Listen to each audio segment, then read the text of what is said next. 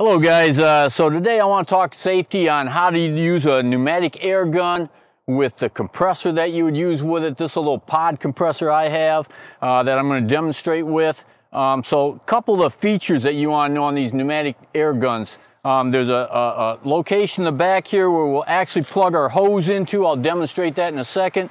Some of the safety factors you want to be aware of. Never point this gun towards somebody. Even if you're nailing in their direction or somebody off behind you, ask them to move out of the way, okay? These nails, when you fire them, they'll shoot 15, 20, 30 feet with a lot of pressure in them. Somebody could get lodged with a nail in them, so be aware of that.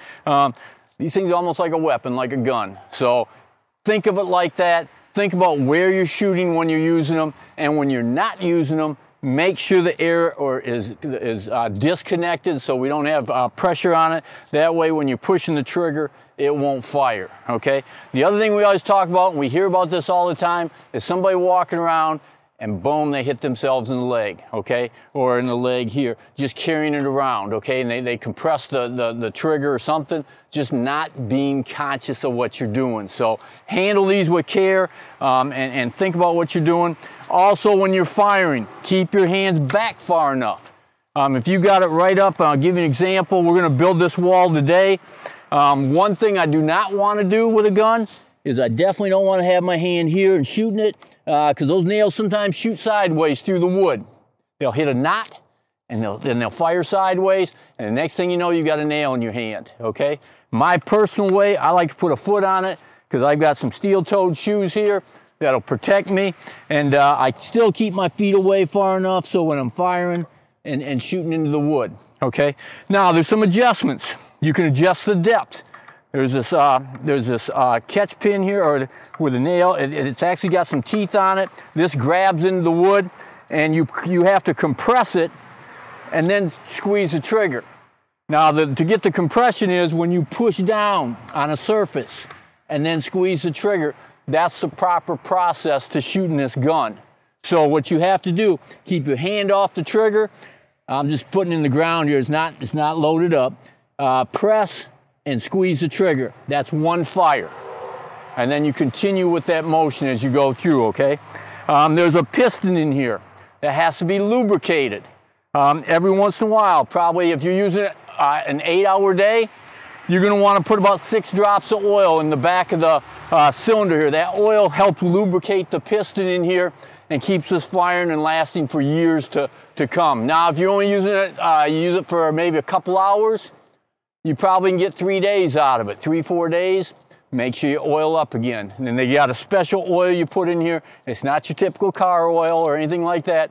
There's a special oil designed for this particular apparatus. So those are the parts. Another thing we need to do is, for loading up, there's an arm that actually connects on the nails. I've got a rack of nails here, and the key thing here, don't put your nails in backwards. These are set, this is a 21-degree angle nail gun. Remember, there's different angles. Make sure when you go buy your nails, check the angle. Make sure you match up to it. Now, this particular gun will shoot anywhere from 2 1/4 to 3 1/4 inch nails. To put it in, this would be the correct way. Pick the angle, make sure it flows with the angle of the gun. If I was to put in backwards, it'll go in, but you can see the angle of the nails are the wrong way. So if you start it, go wrong, pull them out, put them in the correct way. This is the angle that we're looking for. And let's drop it in. If you do something wrong, it's got to catch. So if you got to get those nails out, you actually got to push this pin and then back it out, and you can do it, and it'll come through, okay? But I've got them in correctly. I'll drop it in. We got this arm. It's spring-loaded. It just helps keep the nails tight in the rack or the magazine here so everything flows, and it keeps the nails so when you shoot them through. Now, it's also got, if you get this and you clog it up, or you get jammed up, you actually got a couple screws you can take out. This will release, and there'll be a nail in there. You can actually pull that nail out. That happens sometimes. In a given day, it might happen 1 or 2 times, where maybe the magazine rack wasn't good and clean, or got clogged up or something like that. So your compressor. You like to set your compressor based on your nails. If you got a 2 3/8 nail, framing like a 2 3/8 is what they use, what they call an 8D nail. You want to set the pressure a little bit lower. You can check it, and you can also practice this one. Before I got started, I just took a couple pieces of scrap and I tested it, and I wanted to blast it in there and see it countersunk a little bit. That's okay, that's fine. If it countersinks it about, and you really want it to countersink, probably a good eighth of an inch, maybe a 1/16 of an inch into the surface. You don't want just to lay flat and flush, because then you got nails hanging up sometimes. So we like to compress a little bit in. The range you want to shoot for pressure, and there's a gauge here, and you can adjust it. There's a little adjustment right here that we can turn and rotate to adjust the pressure down, up or down. And you can look at the gauge between about 110, 120.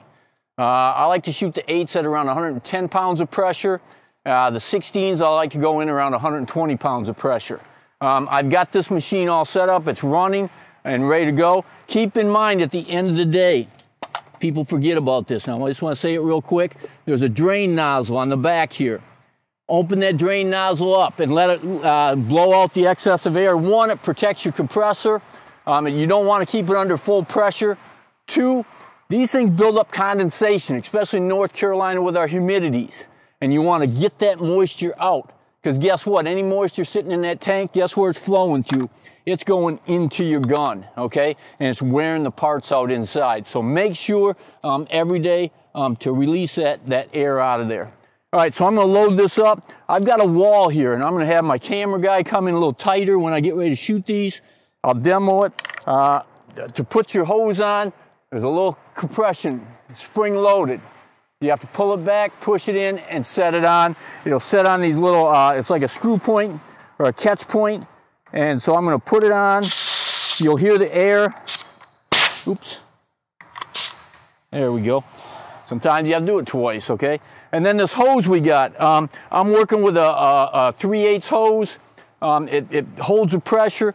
You can get them in different lengths. 25 foot, 50 foot, 100 foot, 150 foot. They vary in sizes, okay? So the connection's here. I'm connected here. So at this point, we're ready to start firing. I'm going to put this wall together real quick so you can see how it goes. I'm going to keep my my hands back away from it. As I said earlier on, I'm going to put a foot on it, and I'm going to put a 2x4 requires 2 nails in it, okay? And I actually want to hit the center if I can. Try to avoid knots. If you got to go over a little bit or move your nail gun over just a little bit because of a knot, go ahead. Don't move the stud over though, okay? There's a certain point. And before I start, I'll just show you real quick. This will be for another lecture though. My points are, I got a line with an X, a line with an X, and a line with an X. So I'm putting 3 studs in here. Typically we go 16 on center, 24 on center, depending on what you're framing at. I just laid these out. I wanted to show you because the key thing here is I'm showing you how to nail today. So I'm going to put this together, hold it, flush it up, and make sure you flush top and bottom. Keep your hand away. Come off to the side. 2 nails in. That's my end board. If you want, you can keep moving along, or you can put your other end board in. I'm going to finish nailing this together so you can see how it goes together and how quickly you can put it together as well. You can nail by hand. I'm showing the pneumatic nailer. It's a lot smoother. I'm going to show this using my, put my hand, but I'm going to hold it back. Okay.